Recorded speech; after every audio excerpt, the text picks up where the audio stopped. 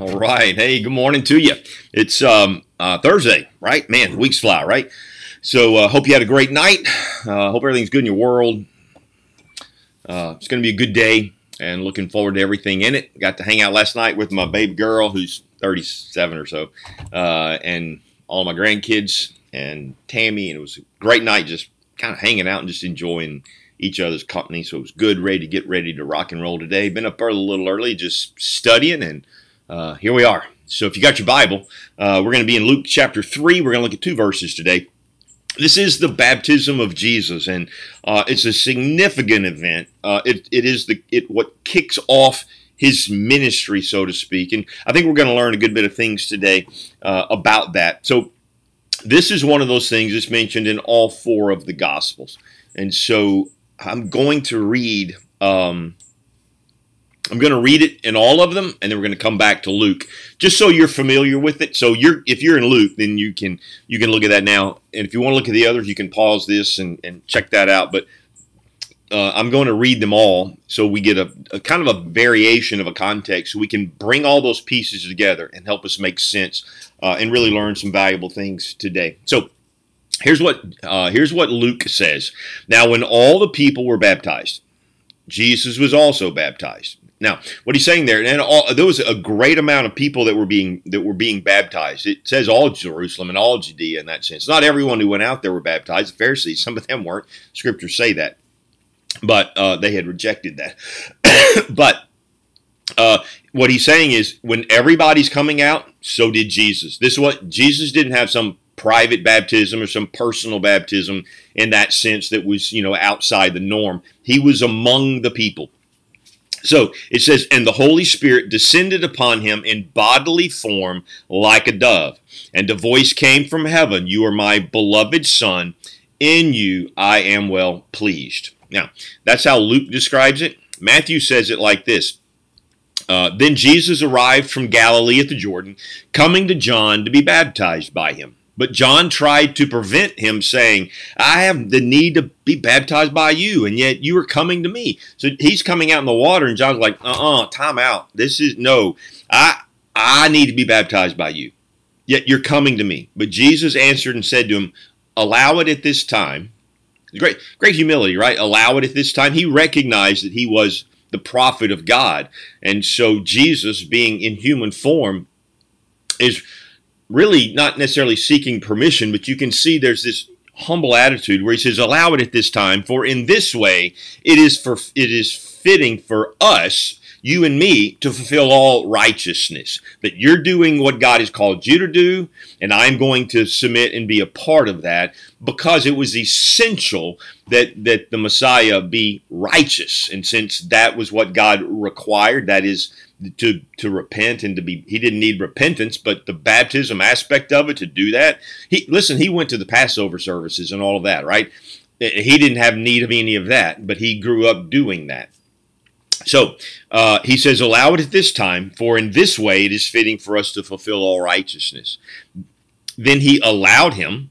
After he was baptized, Jesus came up immediately from the water, and behold, the heavens were opened, and the Spirit of God descending as a dove and setting on him. And behold, a voice from the heavens said, "This is my beloved Son, in whom I'm well pleased." And then Mark says it like this. In those days, Jesus came from Nazareth in Galilee and was baptized by John in the Jordan, and immediately came out of the water. He saw the heavens opening and the Spirit like a dove descending upon him, and a voice came from the heavens, "You are my beloved Son, in you I am well satisfied," well pleased. And immediately the Spirit brought him out into the wilderness, and he was in the wilderness. So that tells you what happened there. Then John says it like this.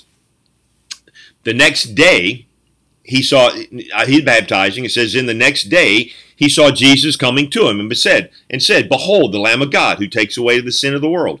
This is he in behalf of whom I said, after me is coming a man who has proved to be my superior, because he existed before me.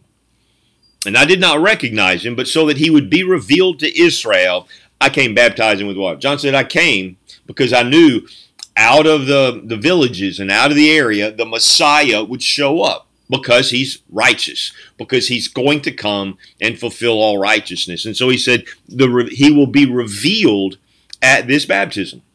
He said, he said, I didn't recognize him, but so that he would be revealed, I came baptizing in water. And John testified, saying, I have seen the Spirit descending as a dove out of heaven, and he remained upon him. And I did not recognize him, but he who sent me to baptize in water, that lets us know that that John didn't just make this baptism up. He who sent me is none other than God himself. God himself sent me to baptize in water and said to me, he upon whom you see the Spirit descending and remaining upon him, this is the one who baptizes in the Holy Spirit. So that's why John is like, hey, and they're talking about baptism, and he says, man, are you the Messiah? He goes, no, I'm here waiting to have the Messiah revealed to me and to you, and when he comes, he's going to baptize in you in the Holy Spirit, not just water. And so this is why you see all of these pieces coming together. And he says, and I myself have seen and have testified that this is God. And I have seen him and I have testified to you. I witnessed exactly what God said would happen. And that I saw the Spirit descending on him as a dove. I know for a fact that he's the Messiah. Now, that's how all of the writers of the Gospels have spoken. So let's kind of go back, recreate this story. Just let me walk through you kind of in a narrative fashion so we can kind of feel it and experience it as we go through this, and we'll get on our day. So 30 years have come, and Jesus has lived really in obscurity. This is the second statement that we will have heard him make. And so the first one was when he was 12 years old, right? You hear him speak. Then you hear him speak at this baptism, the encounter that he had with John. Hey, listen, I have to do this to fulfill all righteousness. And so he has traveled from Nazareth to Galilee. So Nazareth is north of the Galilean region, and he's traveled to Galilee. If you look at it on a map, it's about a 70-mile journey kind of a thing. So he's traveled 70 miles, kind of out of obscurity. Nobody knows him. The only comment we have on him is that when he was 12, they found him in the temple because he stayed behind. And so whoever was in that caravan, or whatever, however that story emanated from Mary and Joseph, that's how that would have been told. But Jesus is just simply a carpenter living in obscurity in Nazareth. He's a small town boy, grown up to be a man, but he's done no miracles, done nothing, just lived a quiet, humble life, working with his hands, sinless, perfect attitude, perfect thoughts, perfect behavior. And so he comes down now to the waters, and if he's standing there, and he's standing among the crowd, that's what it said, right? That he was just standing with the crowd, and they're being baptized. So if there's a line, maybe they're all standing on the Jordan River, kind of the banks, and there's like a line that goes in. You know how everybody forms a line, and sometimes it's not perfect, but everybody know who's in front of who as they're standing in line. If you've ever been to any place, you see that. And so he's in line and he's waiting, and John's out there baptizing. And as he's doing that, people are coming out. They're confessing their sins. Could be that John's baptizing two at a time, right? But they're doing their thing. They are crying out for forgiveness, or confessing their sins that they might be forgiven. And they are preparing their hearts for the Lord to come, the Messiah to come, who then will baptize them in the Holy Spirit in that sense. And so that's what's going on. So they're cousins from different regions. The scripture earlier said that, right, John didn't recognize him. So they're, potentially it means that he knew his cousin was a Messiah. I'm sure his mom had told him that because she heard that from the angel. I'm sure John grew up knowing that. He knew who he was.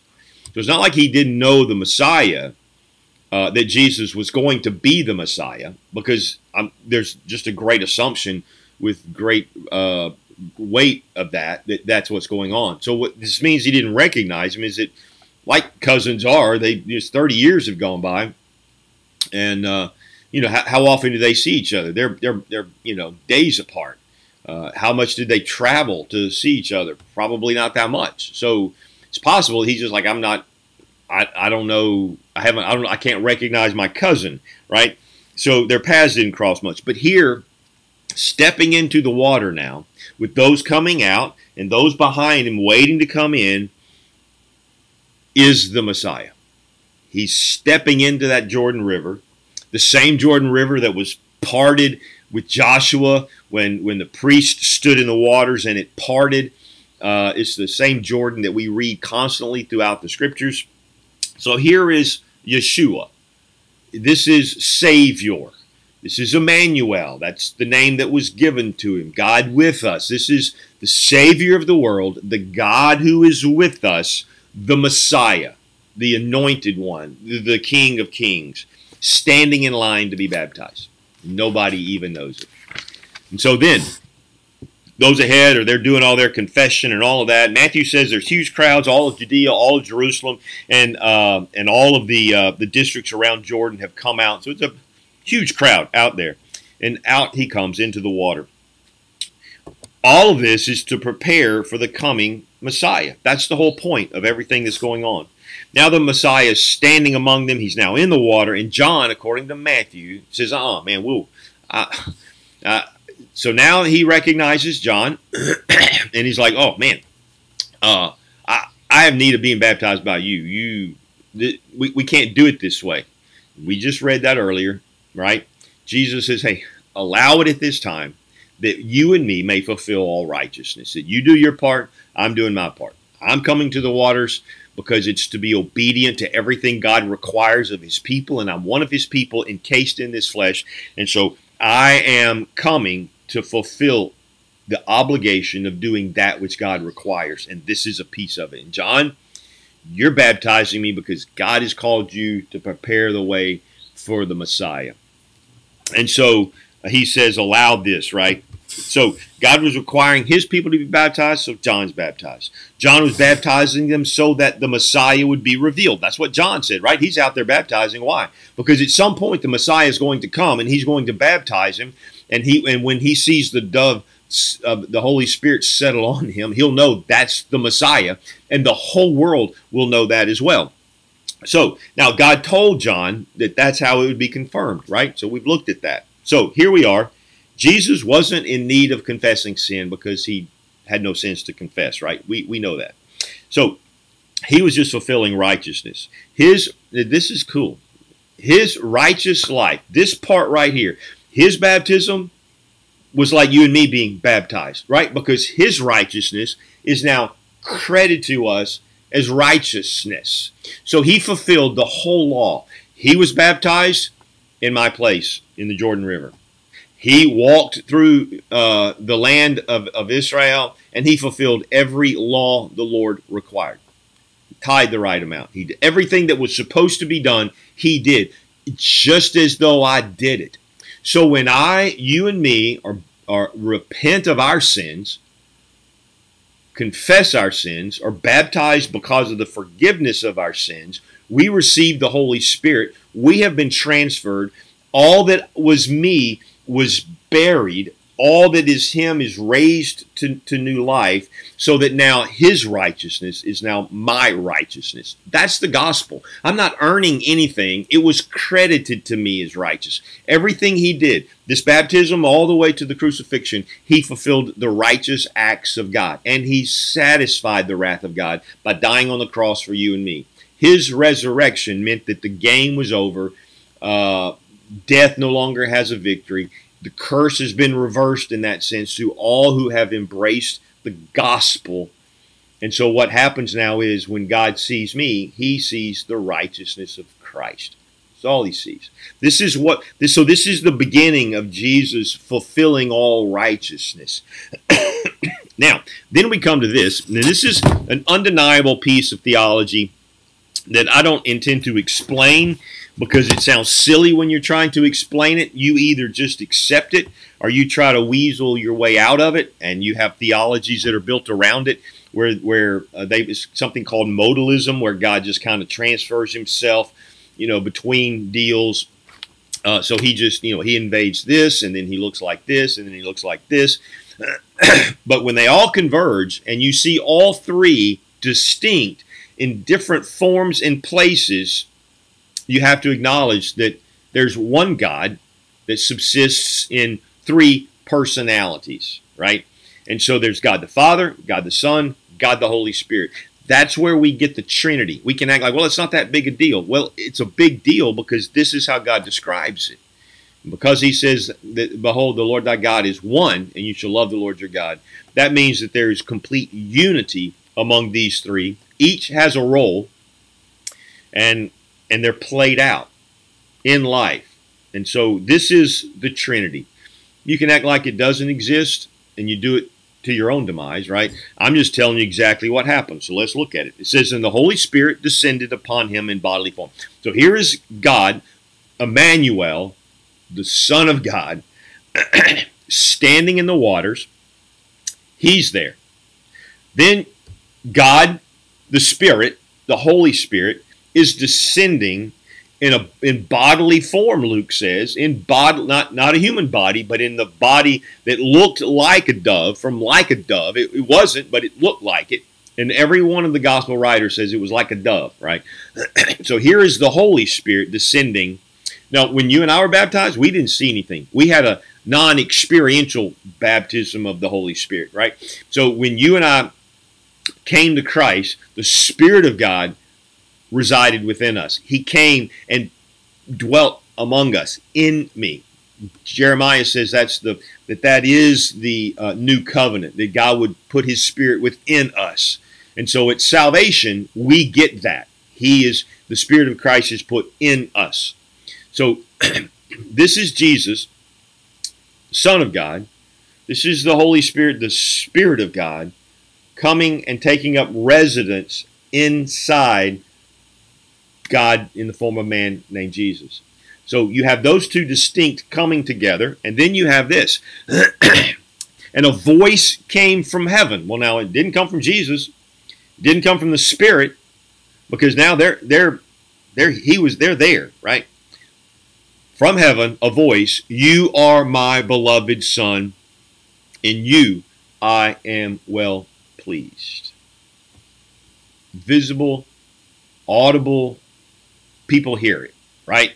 John saw the dove. Everybody could see that thing. The Holy Spirit, I shouldn't call it a thing. The Holy Spirit, that animal that he had taken the form of, was descending, a bird descending on him. And so you have that, and then you have the voice in heaven announcing to all of those in that wilderness, this is my beloved Son, in whom I am well pleased. That is the Trinity. That's the power, all that came together, all of that work, because God so loved the world that he sent his Son, right? That whoever believes in him should not perish from what? What does that mean? To die? Yeah. But also perish in eternal fires, right? There is that. We like to act, some like to act like that's not so, but it is so. And so, because God so loved the world, God the Son took the form of human flesh to walk among us perfectly, living life empowered by the Holy Spirit that was given to him as a foretaste of what would happen to us. And God is well pleased with this one act. Why? Because Jesus is going to save you and me from our sins. God so loved the world that he had to create a way, because our sins had made a separation from us and God. And there was no bridging that gap. The law couldn't do it. It had already proven it couldn't. All it did was show us that we're sinners in need of a Savior. And this is that moment when that takes place. And so this is God's love being displayed for the whole world to know. That's our message. That's the hope of the world. And that's the good news I bring to you this morning. So have a great day. And man, Lord willing, we're going to jump into more of this Monday.